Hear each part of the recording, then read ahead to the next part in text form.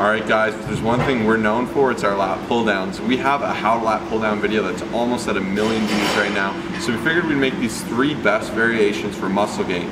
That video had some variations, but here we're going to show you our top 3 that we utilize in most back workouts to really grow our back. First and foremost guys, plain and simple, is the single arm cable lat pull down. A lot of people don't know that you can do this, but you can just go ahead, put a simple cable, like you know the little attachment, the handheld attachment, onto the lat pull down on either side. Do it one at a time and really focus on that contraction.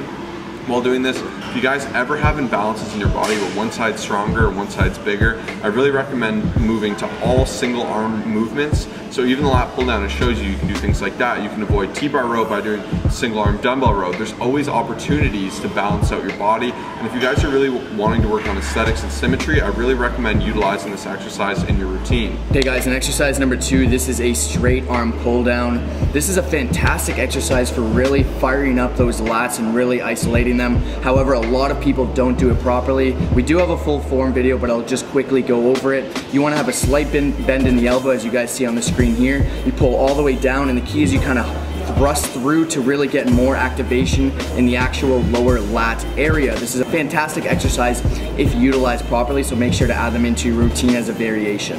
Next one guys is wide grip reverse lat pull down. Kyle hates this exercise, I personally love it. I got this from Jay Cutler, he swears by this for lower back development, and I would swear the same guys, it's incredible. So it's just a wide grip reverse. The only downside is if you have wrist issues, I would avoid this one because it puts a lot of tension on the wrist, but also puts a lot of tension on that lower back. So you gotta pick your poison here guys, but if it's something you can try, I really recommend it. It really helps develop that lower back. It's something I've utilized for a long time, and it just allows you to really focus on squeezing the lower latissimus dorsi region, like I said, that lower back, kind of just really pushing all the force of the movement down to your lower back there so you can help develop that lower back. I know that's another thing a lot of people want. It's easy to develop a big upper back, but how do you get a girthy, strong lower back, keep you secure and keep you away from injury? If you guys have bad wrists and you can't do this, just go to the simple close grip lat pull down. It's gonna be the same thing, reverse grip in the middle, and that's really gonna help strengthen your middle back. This is gonna really develop the rhomboids, develop the traps, develop that latissimus, kind of like that middle region, you know, the girthy middle part of your back. So I recommend using a mixture of both of them, and that's gonna help you out a ton. Okay guys, and my personal favorite is the actual T-bar row. I just feel like you can overload the weight so much more.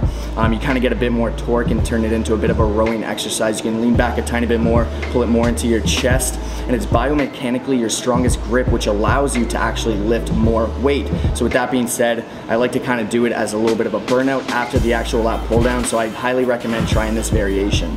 Number 5 guys is the alternating lat pull down. This thing is a beast. I'm serious, you have to incorporate this into your training. It's cool because I like to think of it as kind of like you're scraping one lat down while balancing with the other. So you start here, you'll have, like you guys can see, I have my one arm up. I'm scraping that other lat down while keeping this one under control. Then when I bring this up, I come scrape this one down.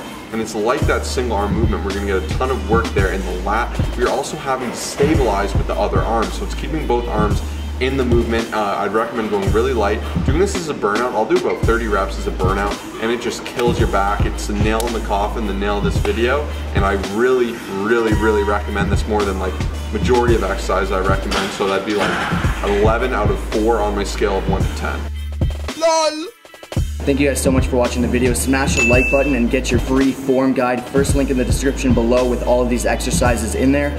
Please subscribe if you haven't already, and we'll see you in the next video. Peace out.